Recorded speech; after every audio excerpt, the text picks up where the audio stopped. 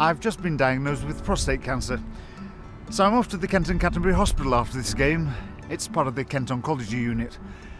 I'm going to see the radiotherapy team to find out more about radiotherapy to the prostate.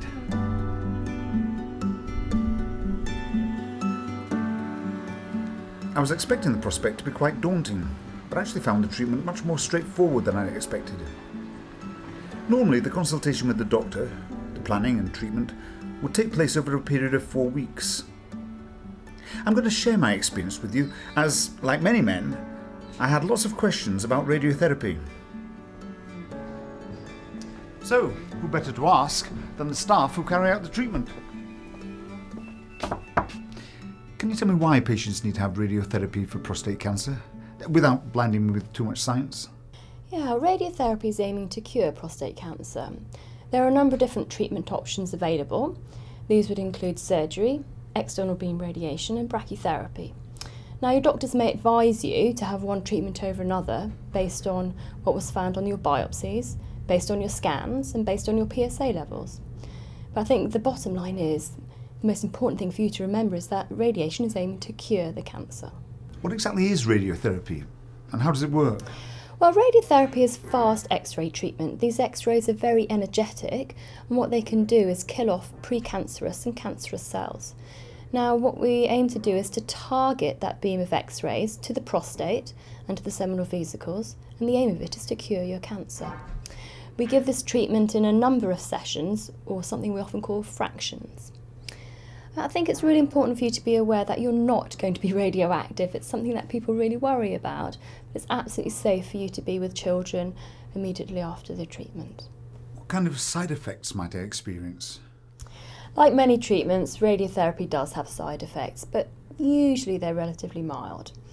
Probably the most common side effect is tiredness, and this tends to start about halfway through the treatment. It's not profound tiredness, but you may find you need to go to bed, say half an hour or an hour earlier.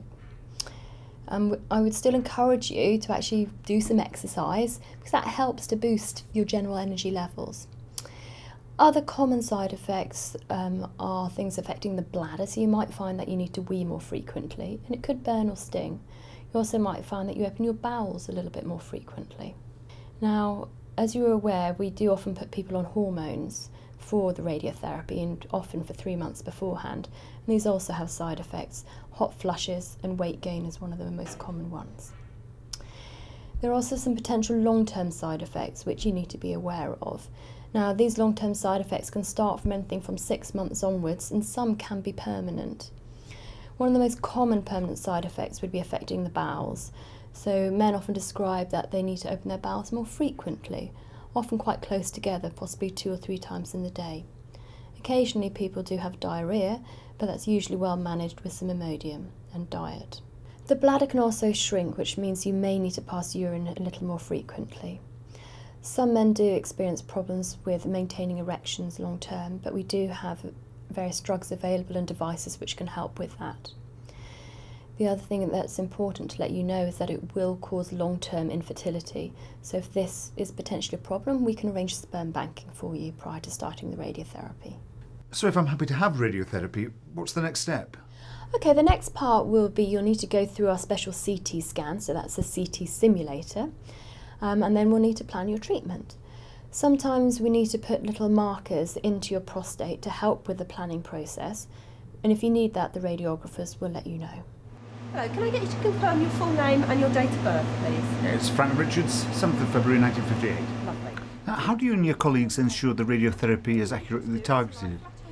Whenever we give radiotherapy treatment, we're aiming to give maximum dose to the organ we're interested in, but minimum dose to the normal tissue surrounding that area. We do a CT scan to ensure that we can accurately see that area for the doctor to delineate on the treatment planning system.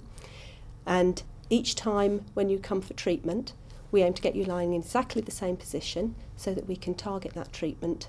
So what are the first things I ought to know about the planning stage? Prior to the CT scan, you'll have an appointment with the specialist radiographer who will run through the side effects of the treatment, what you can expect during the treatment process, and also the preparation that you'll need to do prior to the CT scan. So When you come for your radiotherapy scan, and also each time before your treatment, we need to make sure that you have a comfortably full bladder.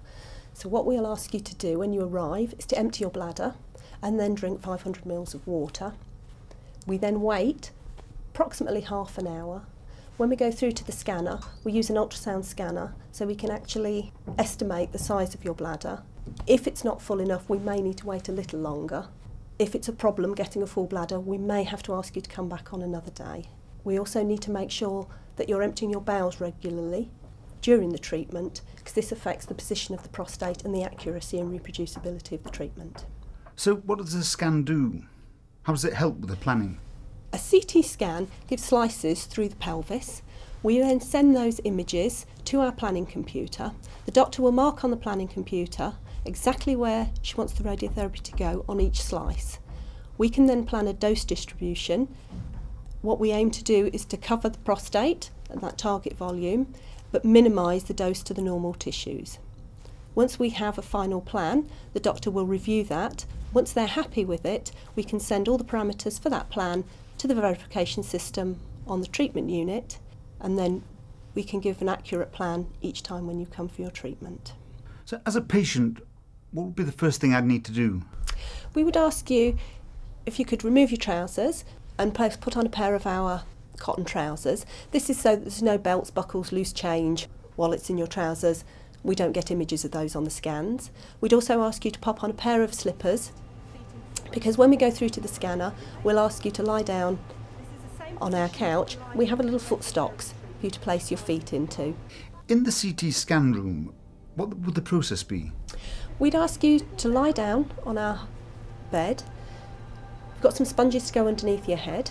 The knee rest needs to fit comfortably under your knees. The foot stocks are adjustable, so we just make sure that your feet are flat in the foot stocks.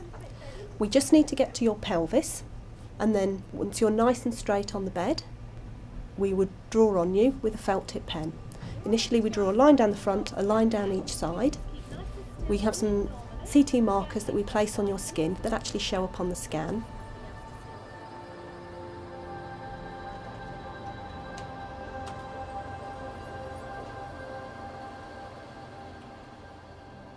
Once we've done the CT scan, we then bring the bed out, take off the sticky markers, and what we'd like to do with your permission is 3 little tiny permanent marks. They're actually a little tiny tattoo, a little pinprick of ink just under the surface of the skin, one on the front, one on either side. That means you can go home, you can wash, you can bath. All the pen marks will then wash off, but the 3 little dots remain. Each time you come for your radiotherapy treatment, we use those to get you in exactly the right position and then measure from there to get the treatment in the right place. So one last thing we like to do when we've done the scan is just an ID photo, just of your head and shoulders, and then we're all done. Great. Okay, so you can get dressed again. The information from the CT scan is then used by the doctors and therapy radiographers to plan the radiotherapy. A series of calculations and careful checks are required to ensure the correct dose is delivered and the treatment proceeds accurately and reproducibly. After the simulation visit and scan, patients start radiotherapy approximately 2 weeks later. To find out what this entails, I met with Suzanne Stanley, the radiotherapy manager. Hello there, Frank. Can you just tell me your full name and your date of birth, please? Yeah, it's Frank Richards, 7th of February 1958. That's lovely, thank you. Anything you'd like to ask me at all before we go through?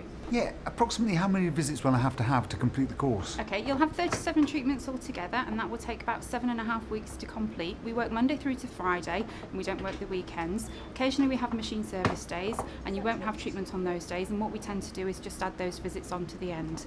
And the other thing to say before we take you through is that once you are set up and ready for your treatment, the radiographers will come out of the treatment room and to deliver the treatment at the console back here. We do have CCTV cameras in the room, and that means that they can see you all the time whilst they're treating you, and if you do need them to come in for any reason, it's just a case of raising your hand and they'll turn the machine off and come straight through to you. Can you show me what happens for the actual treatment? Yes, do you want to come on through? Mm-hmm. Hi, this is Frank. I've ID'd him. Hello. And he's ready to go. Hello, Frank. Hello. My name's Helen, this is Innocent. Doctor, come and lie down on the couch. To it, Frank. Thank you. So if you take a seat about here, and put your feet up here, just as you were in the simulator. Right. That's it, and I'll just lie you back You'll be asked to lie on the bed in the same position as you were for your CT scan. Your trousers will be lowered to locate the skin mark tattoos. We'll make the lights darker and the couch will be moved up so that you'll come closer to the machine, but it won't ever touch you at all. Just in the light so that we can see the lasers to align you up. Okay. Point phone couch lateral. Okay, and we've got 2 in. The tattoos are aligned using lasers. The radiographers will move you into the position and they will only ask you to move if they need you to. Once aligned, the machine will be rotated to the start position and the final measurements checked. We may also take pictures during the treatment course to verify the accuracy of your treatment.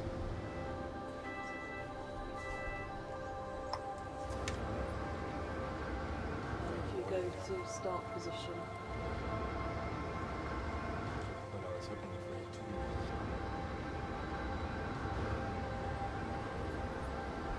There's nothing to feel during treatment, although the machine may make a noise.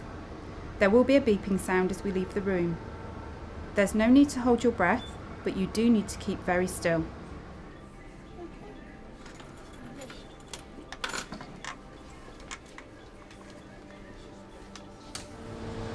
There you are. All done. You can sit up now. Thank you. Just sit there for a second, get your balance. Okay, Frank, now you've finished your radiotherapy, your side effects will carry on for a little while before they start to improve.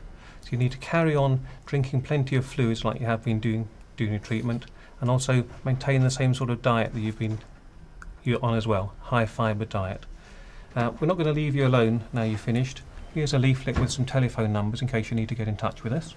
In about a week to 10 days, someone will give you a telephone call at home to see how you're getting on, how your side effects are doing, and then you'll be seeing the consultant in about 2 months' time as well. And just before that, we'll ask you to get a PSA test. PSA test? Prostate-specific antigen. All right. That's the test that the consultant will be using to follow you up over the years ahead. And you'll be having lots of consultations and follow-ups. Finding out more information about cancer and treatment can leave you feeling more in control of treatment and your future. The Macmillan Cancer Information Centre in the Radiotherapy Department offers clear advice and face-to-face support to help you discuss the emotional effects of cancer and its impact on relationships. There's also advice on how to talk about your cancer. There's an excellent series of booklets and leaflets to guide you through your journey. Information about specific cancer types, various treatment options, symptom control, diet and alternative therapy. They also can provide information on welfare benefits, information on local and national support groups, and many other subjects on how to live with cancer. I wasn't sure what to expect, really. Maybe it's just fear of the unknown. But after my visits to the Kent Oncology Centre, meeting the consultants, radiotherapists, and all those involved in the process, I've come away with a great sense of relief and reassurance. Prostate radiotherapy is a safe and straightforward treatment, that great care is taken and modern technology is used to ensure that treatment is given accurately and safely, and that radiotherapy causes some side effects for most prostate patients, but these can be managed by diet and medication.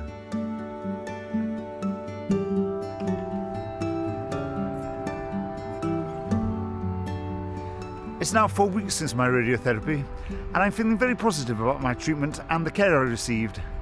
Any side effects I had were addressed quickly and efficiently by knowledgeable and friendly staff. I actually continued playing golf throughout my treatment, with very little change to my routine.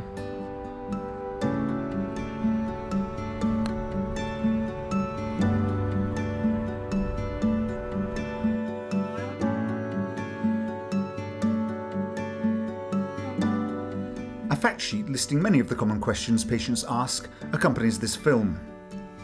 For any further information on prostate cancer radiotherapy and its side effects, please consult your doctor or one of the therapy radiographers.